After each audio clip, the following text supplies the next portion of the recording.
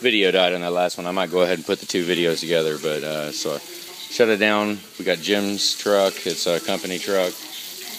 Got one cracked head. I'm just going to let some water run through it. We're getting ready to lift the cab up. I'm just going to raise the cab and find out which head's cracked. It's going to have to clamp off some hoses, you know, whatever, but definitely be time saved rather than yanking the injectors with the cab on, because I know a head's coming off. So here's the old screen that we had, just in case I don't put them together. We had injector number 6. Number 3 was showing a little low, but I'm going to go ahead and fire the truck up now and try to get it warmed up.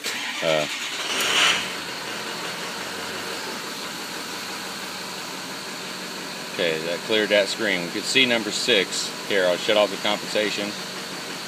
Number 6 is right there. Number 6 is dropping.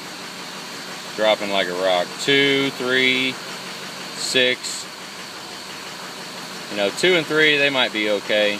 6 is definitely going to need it. It's starting to take out number 8 too. So, figured I'd take a little video to show the injectors before we go taking it apart, because once we take it apart, it's game over.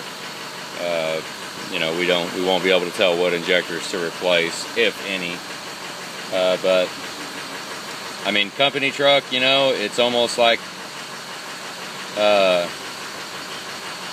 2, 3, 6, and 8. You know, and if 6 goes too much longer, it's going to take number 5 out.